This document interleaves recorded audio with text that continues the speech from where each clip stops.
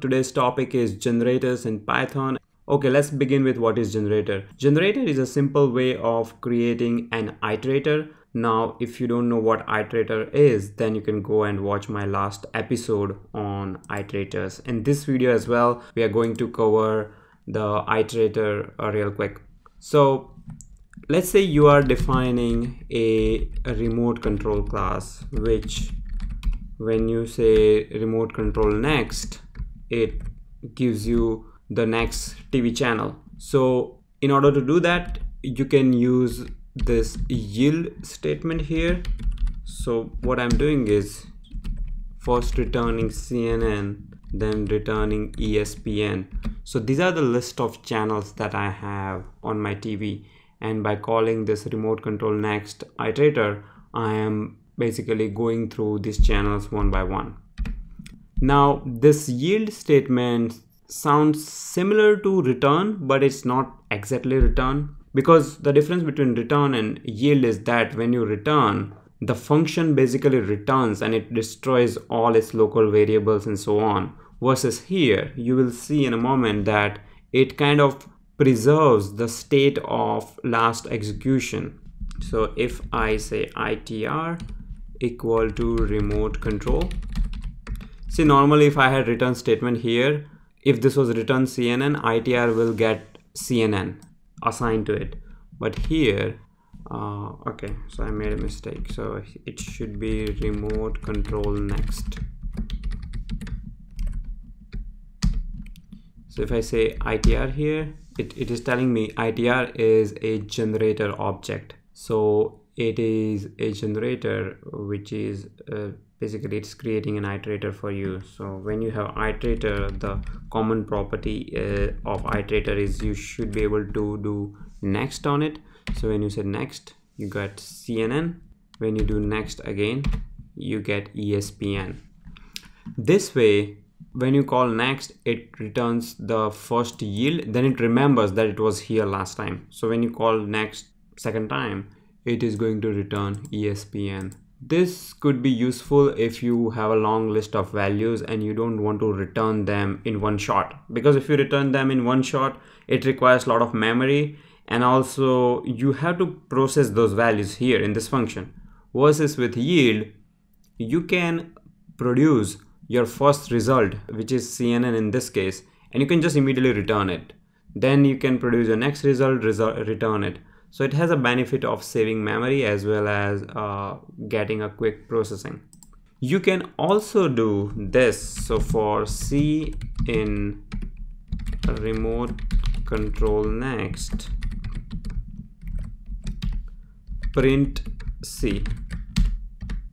If you recall from iterator episode, you already learned there that for loop works on generators. So here remote control next is giving you a generator, and generator has an ability to be compliant with the for loop, so that for loop can iterate over each of these values.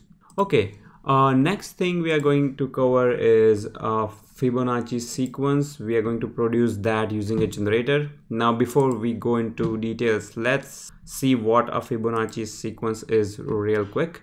A Fibonacci sequence is basically a sequence of numbers where you basically keep on adding initial two numbers to get the third number. So in this case, the initial two numbers is 0, 1. So add 0 plus 1 is 1, 1 plus 1, 2, 1 plus 2, 3, 2 plus 3, 5, and so on. So this is called a Fibonacci sequence. And what you want to do here is produce Fibonacci sequence using a generator. So we're going to write our generator function. Let's call it fib. And the first two numbers in Fibonacci sequence are always 0 and 1. So I just initialized A and B to be 0 and 1. So A here is 0, B is 1. And I'm just going to have an infinite loop here. And on each iteration, what you do is you yield first number, okay? And then your A and B becomes, so A becomes B. So in this syntax, A is now becoming B and B will become A plus B, right? That's what it is. And then what you're going to do here is, this is your main code. So here in this main code, you will say for f in fib. Now notice what will happen if I just keep on calling this for loop. Since there is an infinite loop here, it will never terminate. So I want to produce Fibonacci sequence until certain limit. So here I would say if f greater than 30, then break. So I want to just see Fibonacci, or let's say I want to see Fibonacci numbers between 0 and 50. Okay, so all right, so let's do this and then print f. All right, let's quickly run this.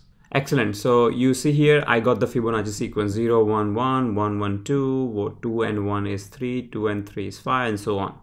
And it terminated when the Fibonacci number exceeded 50, because 31, 34 and 21 is 55, so that's why it exceeded. If you want to print like numbers until 100, then you get this. So the way this works is we can set a breakpoint and see how this is going.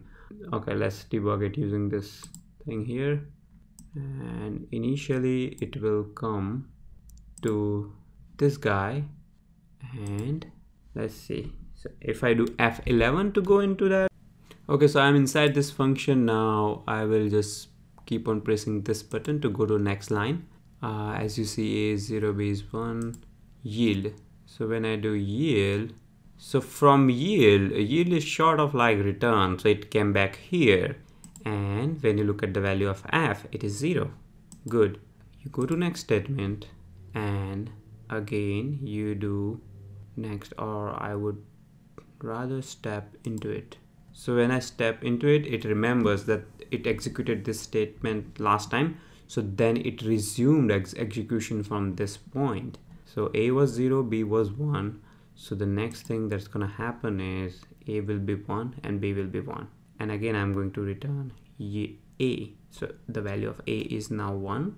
So when you see F is 1 now. Okay, and if you look at your console, 1. So if you do next, you'll see 0 and 1 got printed here. So I will again go inside this, and A is now 1 and B is 2. It's returning A, which is 1. If you just do F10, it will not go inside this function. If you want to go inside the function, then you have to do F11 or use this button. Okay, so you kind of get how this works. All right. Okay, now the generators are better compared to class-based iterators, because you noticed here is, let me just terminate the execution here. So because you notice here is that we didn't need to implement ITR or next methods. If you recall from my last video, if you are writing a class-based iterator, then you have to write next and ITR method. Here you don't need to do that. Second thing is you don't need to raise stop iteration, because it will do it automatically for you. If I open idle once again, and let me show you the same example just to kind of highlight what I mean by you don't need to raise stop iteration. So here ITR is remote control, and next ITR. So you see it's stop iteration here. It automatically raises it for you. You didn't raise it here, right? So these are the benefits of generators. So that's about it, and thank you very much for watching this video.